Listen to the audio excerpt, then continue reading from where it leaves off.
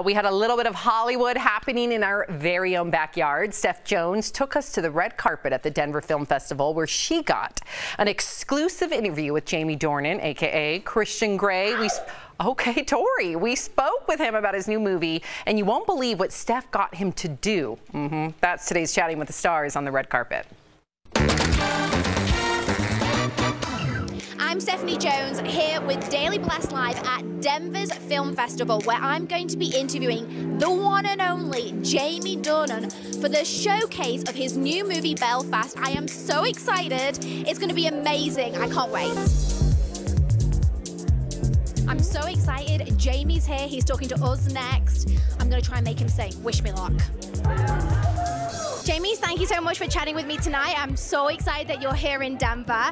Now, last night at the premiere, you just burst out in a rendition of Everlasting Love, which completely rocked.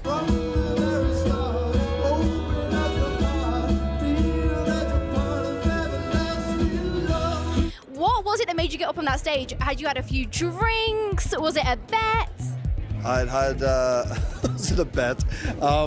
I think I had just the right amount. I had a couple of vodka martinis and maybe a glass of white wine. I never drink white wine, and it was enough.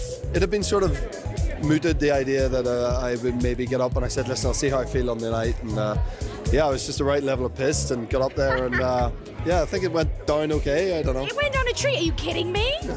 It was okay, yeah, it was fun. I think you've got a karaoke song for life now. That would be really embarrassing if I spent my life doing that song. Okay, fair enough, yeah, okay. Yeah. Will you sing a line of Everlasting Love with me? I'll sing it. All right. Open up your eyes. Then you'll realize. Here I stand with my everlasting love. Need you by my side. Oh, yeah. Girl, to be my bride. I want that bit. Never be denied. Everlasting love. Open up your eyes. Then you realize.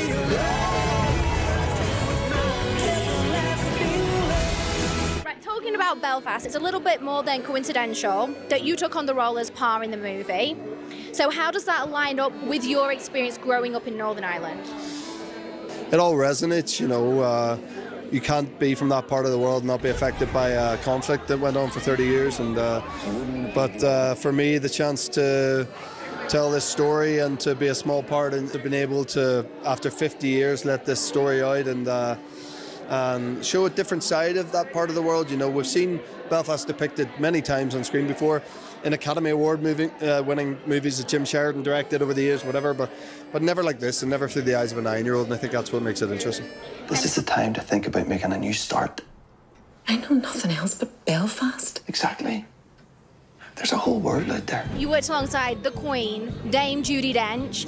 What was it like working with her? And were any like little weird oddities or cute little hobbies or things that you picked up about her that we might not know about? Kieran Hines, who plays my dad in it, Judy plays my mum, and Kieran says something lovely about Judy. Is like she's a rebel, and that pretty much sums her up. You know, she's just always on the edge of something fun happening. You know, and she's obviously such a titan of an actress. You know, and to be around that and feel that energy every day, it's amazing. But she's fun above everything else.